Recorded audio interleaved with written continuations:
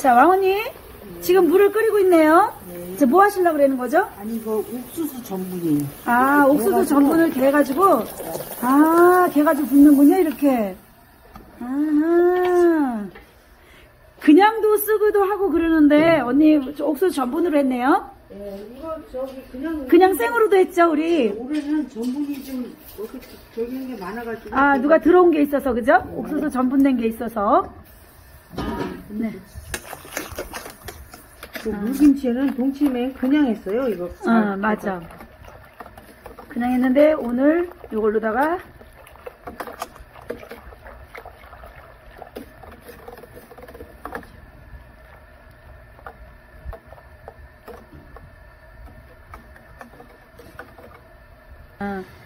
왕언니 이게 굉장히 묽은데요? 아니, 물 대신 쓸 거예요. 아, 물 대신 쓸 거예요? 물이 죽으면 제가 물을 좀 더, 이제 너무 뜨겁기 때문에 지금 그만 해야 되니까 물 부어. 근데 이거는 그냥 지금 거의 물처럼 했거든요? 예. 아, 물처럼 해서 하는 게 더 좋군요. 예, 한번 가볼게요. 여러분, 요거는 지금 배예요. 배를 갈았고요. 그 다음에 요거는 감이에요. 홍시감. 홍시감을 요렇게 했고, 그 다음 배를 요렇게 했어요. 그 다음에 이제 하나씩 연결할게요. 자, 왕언니 그건 뭐죠? 사과예요, 사과. 아, 배, 사과. 아, 그러시군요.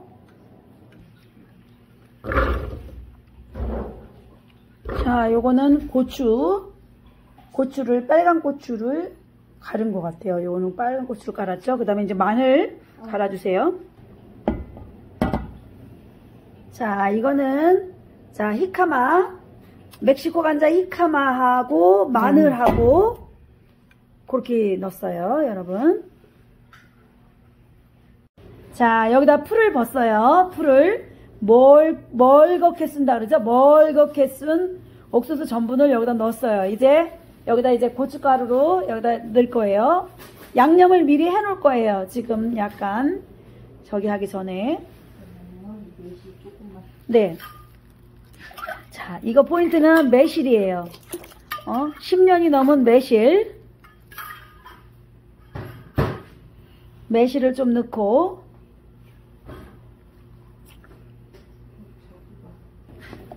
자, 왕언님 뭐 넣을 거죠? 이게 울금이요. 울금. 아, 울금이죠, 울금. 예, 강황하고 울금. 강황이나 울금이나. 자, 그 다음에 그거는 생강가루 좀 넣고, 완전히 이번에는 당뇨 있으신 분이나 고혈압 있으시고 항암 있고 그런 분들을 위한 걸로 준비를 해볼 겁니다. 그리고 고기를 전혀 먹지 말아야 되고, 그 다음에 비건주의자를 위한 김치를 담을 거예요. 비건. 양념을 비건주의자를 위한 양념을 할 거예요. 자.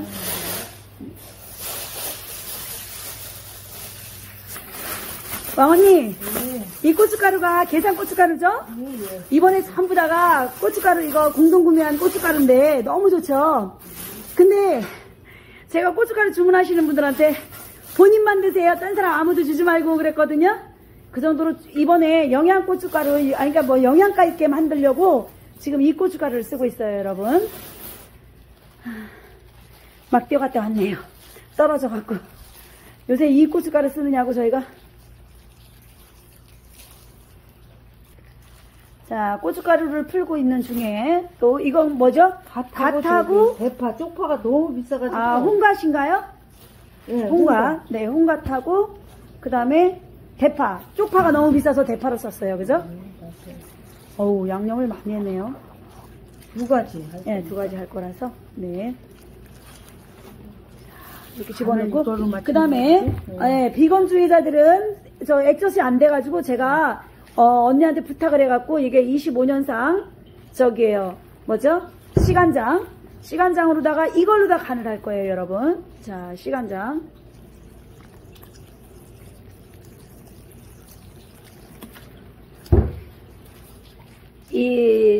저기는 안 쓰는 거예요. 새우젓도 안 쓰고 아무것도 쓰지 않아요.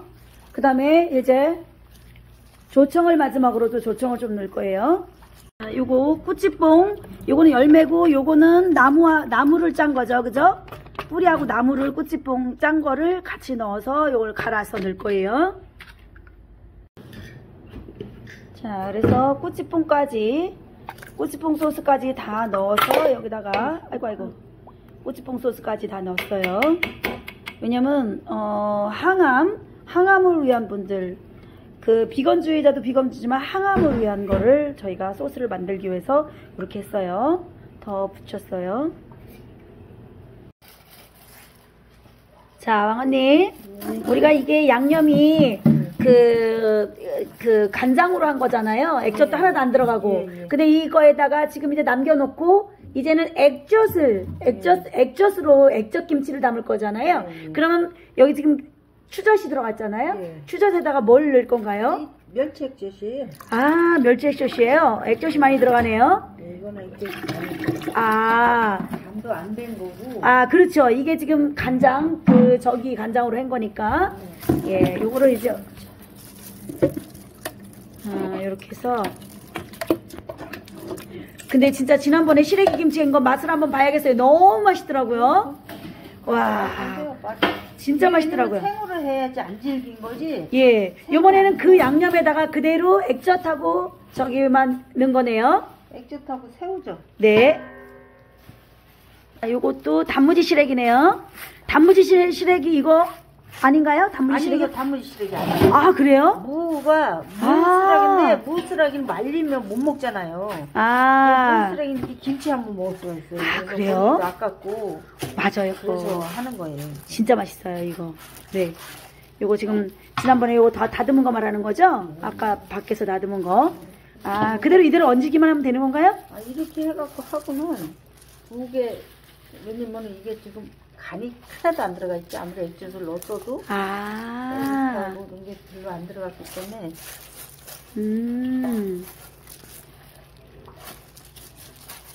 그렇군요. 아, 액젓 냄새가 참 좋으네요. 액젓 싫어하시는 분은 저것처럼 그렇게 하시면 그쵸. 네. 액젓 싫어하시면 그렇게 하시면 되고. 네. 너무 생짜잖아. 이거 해도. 그쵸. 그러니까 여기다 액젓이 들어가도, 소금은 약간 뿌려야 되네. 조금만 뿌려주시면 돼요. 아, 뿌리시면 안 되고. 올해 왕언니 팁은 소금을, 이 생짜로 하면서 소금을 약간 뿌리는 게 팁이네요, 이게. 생으로 하려면은 천연 소금 뿌려야 돼. 안 뿌리고. 그냥 살살 바르네요, 그냥. 이렇게 바르면 돼요. 근데 너무 고춧가루 많아도 시원하지가 않잖아요. 고춧가루는 고춧가루에 저기 돼서 시원한 맛은 없죠. 근데 지난번 거 있죠? 맵지도 않으면서 아주 간이 잘 배 있더라고요. 그래요? 네.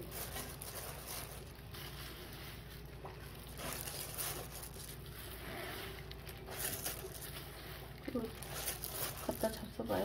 예. 그리고 이거 이제 제가 이제 저기도 한번 보여드릴게요. 지난번에 했던 거.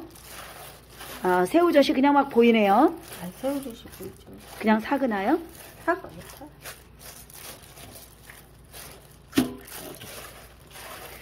한 개도 우리는 버리는 게 없네요, 언니. 아니 이거 버리면 아까우니까 그래서 그냥 무 이파리인데 무 잘라놓고.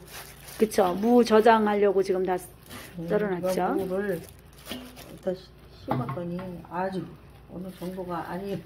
그래서 그랬더니 왔어요, 또 어디서. 100포기를 넘게 주셨어요. 이분들이. 그거 이파리예요, 이게. 그게 이파리예요. 네, 근데 이렇게 좋네요. 속대만 했나 봐요. 속대만 해야죠, 이제. 겉에 거는 떼어내고. 그러니까 이제 한 번은 그냥 소금 안 넣고 한 번만 소금.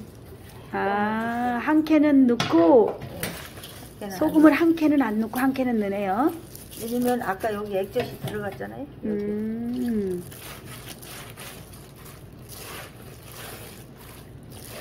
그런데 우리 구독자분들은 진짜 요리에 고수인 것 같아요. 다 왕언니가 뭐 얼마를 재지 않아도 알고 있고, 그리고 그분들이 그러더라고요. 왕언니 거는 쉬워서 해볼만 하다고.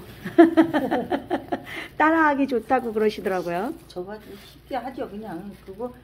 그게 또 질기지도 않아요. 이렇게 하면 무 이파리가 하나도 안 절이면 질겨져서 안 돼요, 무 이파리가. 아하. 그래서 이따가 익은 거 보지만은 안 질겨요. 그죠? 저 진짜 오늘 밥 많이 먹었어요, 그걸로. 진짜 많이 먹었거든요. 여기 있어요, 여기. 그래요? 열어봐도 돼요, 이거. 예, 조금 이따가요, 이거 하고 나서.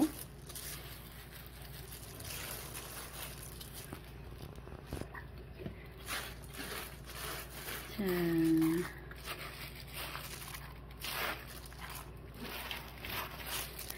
별로 어렵진 않네요. 아니 그죠? 그냥 양념만 실실 발라놓네요. 그냥. 발로만 두면 돼요.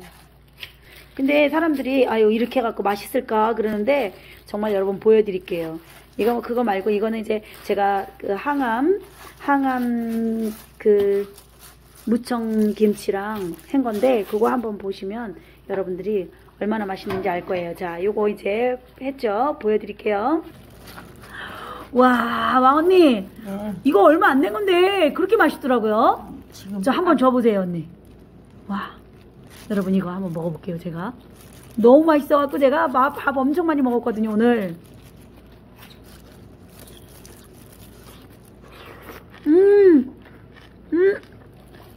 이렇게 누렇죠 이게 저기가 안 질기니까.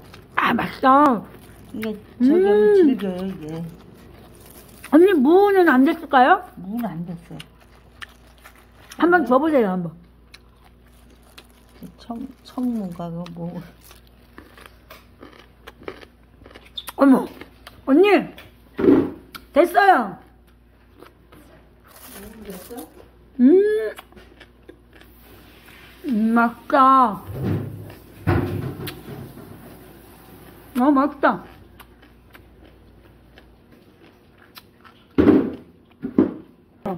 아니 이무가 이렇게 된다는 거죠?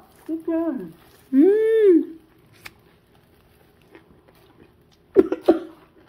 와, 근데 이무가 저런 맛이 난다는 거죠, 언니? 야야. 와, 이건 또 젓갈 냄새가 나서 더 나름대로 맛있겠는데요? 여러분, 요거 두 가지가 그렇게 만들어진다는 거 아시죠? 자, 우리는 서로 소통하고 상생하며 사람을 널리 이롭게 하는 마음으로 함께해요. 젓갈김치 담갔습니다.